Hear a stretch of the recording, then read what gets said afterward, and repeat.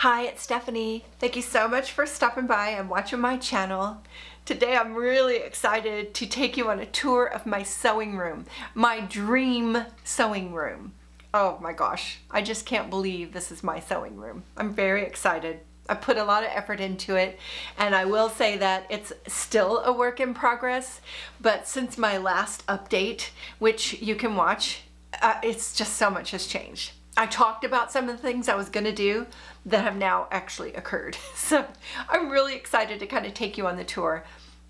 But before I take you on that tour, I would like to tell you just a little bit about the journey. Would that be okay? It's just kind of the culmination of so many things that went into this space that is actually, the explanation of it will help you see some of the process, and it'll make sense. It just makes more sense when you know the story. So the story. First off, I've been sewing since I was a little kid. My mom's a sewer, and she made a lot of our stuff when we were little. And I just kind of grew up with the idea of I want to make stuff. I want to make stuff. And we actually both have our own sewing room, and we talk about sewing a lot. And so that was the start of it. And then when I was a mom and I had kids, you know, sewing was part of my life, but not a big part. Believe me, I know what it's like to be a mom, pulling the sewing machine out of the cabinet, sitting and sewing at the dining room table, and then putting it all away. It's not fun. I mean, it's okay. You want to get this thing made, or you want to get this thing done, but I didn't have dedicated space, and it was hard. And I wouldn't say that a sewing room was like on my dream list at that time, but that'd be nice, right? To have it all where you didn't have to put it away. That was like the big deal, right? Having to put it away. Along comes my YouTube channel, and I don't know. I didn't know what I was doing. I didn't know what I was going to talk about. I thought I was going to talk about history because I love history, and I've done a few stories for some local things here in our business, and I wanted to share some of the cool things I learned along the way, and I thought I would keep doing that. And I really only have one, and it's my very first video. So if you want to take a look at that. But then I thought I would also talk about our travels, because we go some cool places. We live in a cool area. Also like to talking about beauty. I've always been into makeup and hair and fashion and all of that. And along came my camper. And that sort of just became what I wanted to talk about the most in my videos. And it's my favorite topic. It's my highest videos, but it involves sewing. So sewing and camper kind of went together, because when I remodeled my first camper, which was a pop-up tent trailer, if you haven't seen it, there's a tour on my channel, and I made cushion covers, and it's a horrible video. I mean, really, quality-wise, I thought it would be cool and put music on it, and anyways, it's still my highest video of views on my tiny little channel.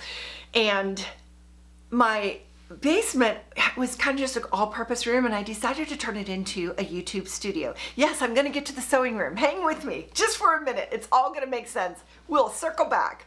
So I made my basement into a YouTube studio. Like, we're photographers. We have a photography studio in our little town, and I just saw my YouTube set as a photo, like as a picture. I wanted the backdrop to be so. I wanted it to be in the blur. I had all these plans for lighting, and so really creating that set was so fun, and I still adore that whole setup. It's just, I got a couch from the thrift store, some curtains on Amazon, and it's just a cool space in a room that's just a catch-all. It's basically our all multi-purpose room. Empty nesters, we have extra rooms, you know. Lots of them. So now right next to that set was my sewing room, sewing closet. It's really a walk-in closet. That's all it is. And I had really just filled it with all my lovelies, all my sewing stuff. And I thought I wanted to show the project for the camper. And then I wanted to show another project and another project. And pretty soon I was showing projects, but it's so cramped in there. As a photographer, it's impossible to get a good picture in there. The lighting is terrible. There's no windows. It was like, how I'm so cramped, I can't show anything. And yet I did. And I have some videos in that room, all my sewing videos until now.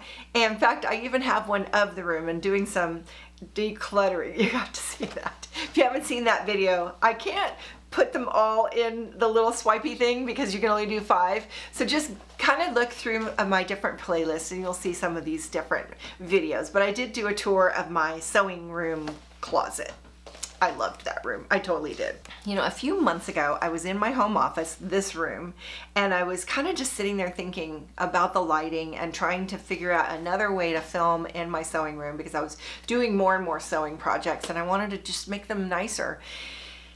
And I thought, the lighting in here would be nice. I wish I had a window in my sewing closet. I wish there was a window. And then I thought, there's a window in here.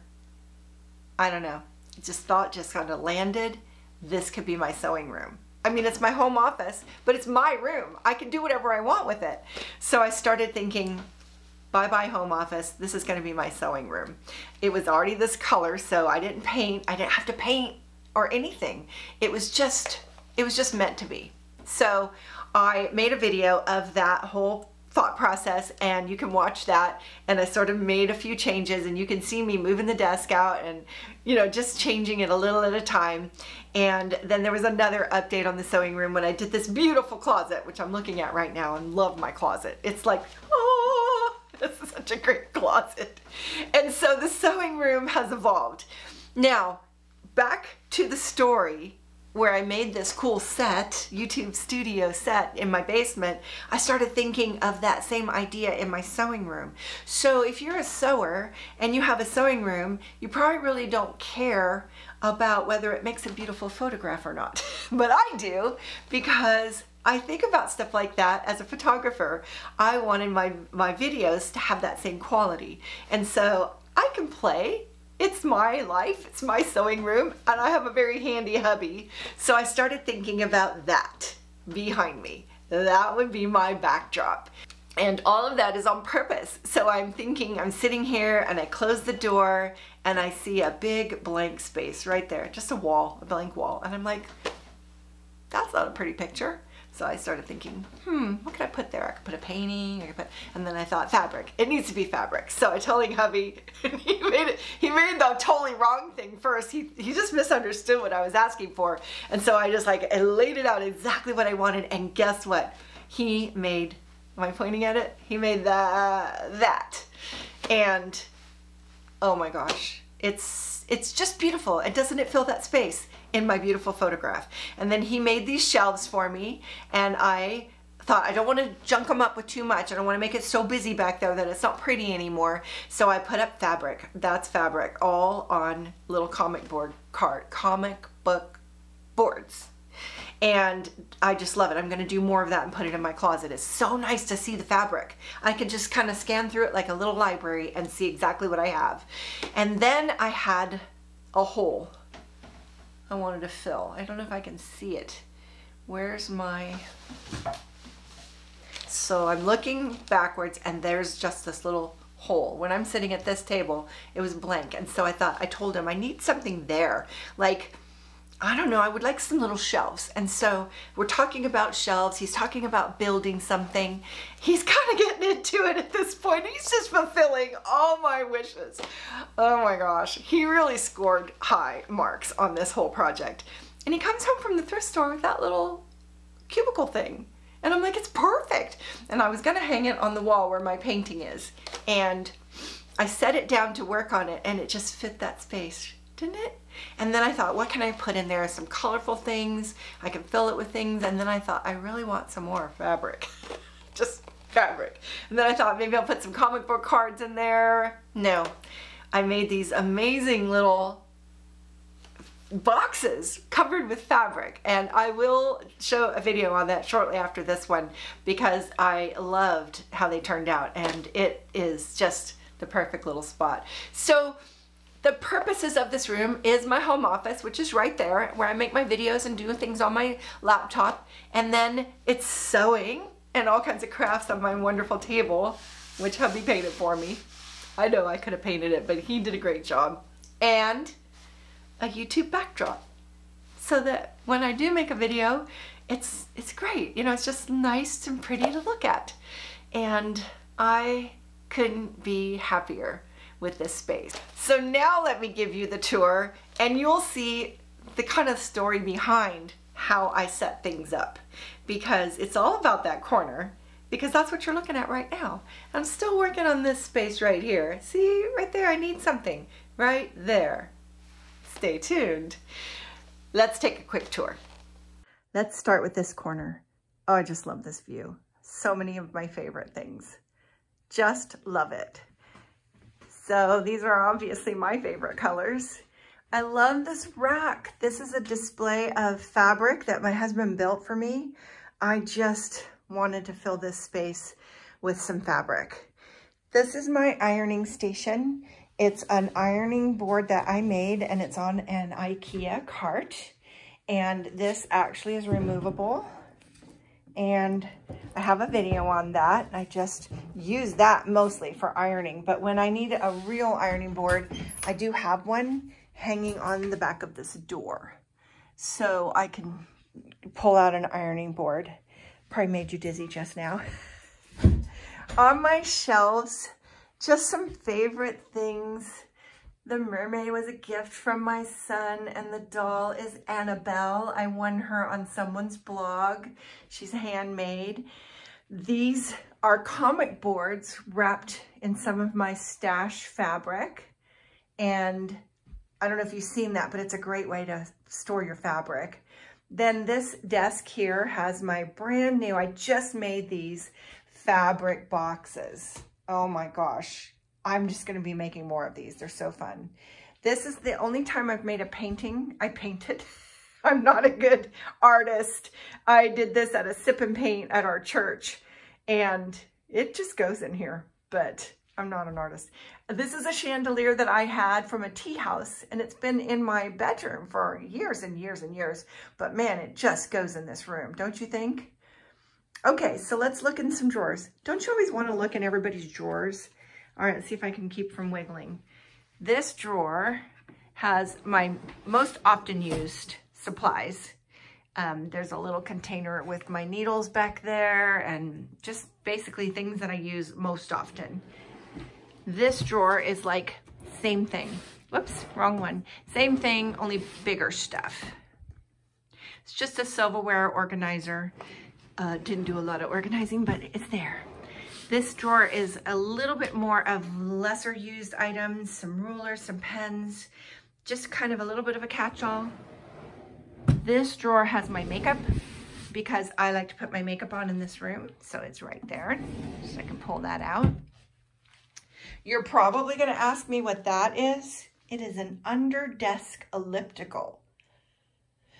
So I got this from someone else's blog. She has a great channel, so let me put a link to that so you can follow her too. Now we're into the sewing area, but first, take a look at my view. Isn't it so pretty? So we live on acreage, and I actually do see deer sometimes walking along. I haven't caught them with my camera yet, but I will. And I would like to say I made these curtains. I absolutely love how they turned out. And I'm going to be doing the same curtains in my kitchen porch. And I'll make a video showing you how I made them. They turned out great, and they were super easy to make. I made this little cover for my sewing machine. I just free-handed it. And it has a little handle so I can pull it off. This is my brother's sewing machine. I have an unboxing on this that's a few years old. I just love this machine. I've just been having a great time with it. This section is a section I'll be working on. I've got some crafty ideas to make this look better. It's just kind of gotten junky, just things that I use a lot. My serger, another cover that just kind of free-handed it, but I love that fabric so much. Another light, and then more drawers. This is more like office-y stuff, and this one is thread, and this one is thread, and this one is thread, my serger thread. I don't have a huge collection. I don't do a lot of serging. This is my buddy. The being that I spend most of my time with is Buster. And he loves it in here. He just follows me in here. So now let's do this section of the room. Now, you may have seen my video where this was my home office. And these shelves were built in when my husband was a little boy. His parents built them in for their bedroom. They shared this room. So it's a built-in, and there's strange things about it. It's super deep. The drawers are custom made for this thing. It's kind of a monstrosity, but it's also very functional. except for this gap right there. I don't know why that is, but I think it was for a plug. Why not just move the plug?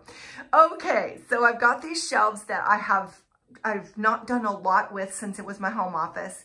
I can imagine some beautiful boxes and lots of fabric. I mean, I'm really looking forward to doing something with that space. My drawers are in transition. There's some office things and some empty. So I will be bringing more things up and putting them in these drawers. And I'm thinking of maybe doing some stencils or I don't know, something cool with the decorating the drawer fronts. So there's still a lot of things I would like to do. This is my closet. If you saw my last sewing room update, I had just finished this closet and oh my gosh, you really need to go see the before. It was terrible. This closet was terrible and now it's just a dream closet. I love it so much. It's still half empty. I'm still moving things in from my old sewing room, which was really just a closet it was a closet that was my sewing room, and now my sewing room has a closet. Isn't that cool? Some of these bins are empty. I have a bunch of bins that I could use that I got at the dollar store and Walmart. And then I'm going to be organizing it. I haven't decided exactly how. I have a lot of stuff. There's some more fabric. This is where I'm going to be hanging, and right now, things that I want to do next. There's some of my patterns. I bought these cool pattern hangers from Waywack. I also bought this cool hammer from Waywack. I haven't even used it yet. I'm really looking forward to organizing my closet. I just put up a dry erase board for my projects. And these are things I'll probably be doing videos on. My kitchen curtains, I definitely am going to show you how I made those cool fabric boxes.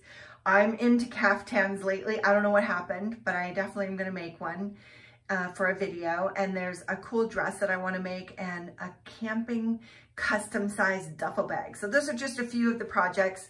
And then I want to do some of my home projects on another dry erase board that's going to go right there. This bright light is a makeup light that I had in my photography studio when I was doing more glamour stuff, and I had a whole makeup section and I wasn't using it, but man, I put these daylight bulbs in there and they're so bright that my workstation, I was gonna say area or station and it came out stereo. My workstation is right here. I spend most of my time at this table. This table was my husband's grandma's table. It is enormous. When you put the leaf in, the table alone is huge, as you can see. But man, when you pull up these leaves, this whole table gets super long, like super long. So there's no project I can't do on this table. It's really great. And I could make it smaller, but I just kind of leave it this way. We're back to that area. So what do you think of my dream sewing room? I'm just in love with it. I do want to get some kind of real cool light fixture. That's definitely on the wish list. But that's about it. I'm still a work in progress. It may always be so. Well, I'm not done. I still have more things to do. I mentioned them in this video, and you never know what I'm gonna come up with next because things just pop up, you know? And if you're wondering, I still plan on filming in my YouTube studio down in my basement. Nothing's changed, it's right there and it's set up all the time and ready to go. So I will be doing more videos there and in my camper. And if you haven't seen my camper, there's a full tour of it on this channel. And next Friday, we're taking a trip and I'll be filming that. And we just love sharing our trips and all of our camper escapades and learning. We're getting pretty good at knowing our campers. So it's not as much learning as it used to be, but still lots of projects. If you'd like to see some of those projects, please hit the subscribe button and leave me a comment. I love to hear from you. And if you have any requests for videos, especially things you've seen that I've worked on, I'm definitely doing the fabric boxes, but if you have anything else you want to know, please let me know in the comments. Give me a thumbs up and subscribe, and then you'll see when I do, there's a little bell. If you click on that, you'll see when I do a new video, which hopefully will be a little bit more regular now that I'm not so obsessed with this sewing room and it took all my time. So now that I'm almost done with this sewing room, I have a guest room that is just begging to be decorated, and I have just gotten the bug in this room. I'm just not a natural born decorator, but this has really just kind of opened my eyes to the possibilities that I could do this. I could do this. I look at a lot of pictures. I'm in a lot of groups on Facebook. I'm on Facebook every day. If you are on Facebook, come find me. Stephanie Farrell 123. I'll put it right below here so you can see it. If you want to know the sewing room group I'm in or anything of the camping groups I'm in, I'd be happy to share. Give me a little message and let me know that you're there. And that's just the easy way to get in touch, and I'd love to see what you're up to. Oh my gosh, I have seen some amazing projects from people who have found my channel and then found me on Facebook, so I just love that. It's so inspiring. You know, I told hubby that I wanted to do that room. I'm pointing like it's right over there. When I told him, he didn't seem to react. Like, he said, okay. You know, he worked really hard on this room. I mean, he built every shelf in this closet. He did this table, he did those shelves, he did that rack, he did so much. I think he's kind of into it. What do you think? If you haven't seen my hubby, he's in some of our traveling videos, like the last one I just posted, he's in. And it's just surprising that he's willing to go again. I said, I think I want to do the whole house, honey. That's how empty nesters talk. We decorate. When I had kids, nothing was decorated at all. I didn't even care. Like, I never even tried. I hope you enjoyed the tour. I'll see you next time. Bye now.